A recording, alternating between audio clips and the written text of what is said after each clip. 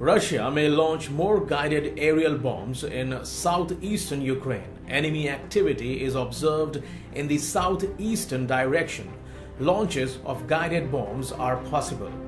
The press service of the Air Force Command of the Armed Forces of Ukraine reported this on Telegram.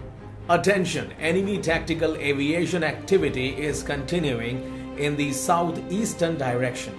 Repeated launches of guided aerial bombs are likely.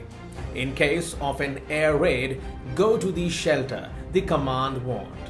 It should be noted that at night on June 19, 2023, the enemy launched 4 caliber cruise missiles and 4 Iranian-made Shahed 136-131 attack drones in the southern and eastern directions. The missiles were launched from a submarine in the Black Sea, and the Shaheds from the eastern coast of the Sea of Azov. All 8 air targets were destroyed by Ukrainian air defense.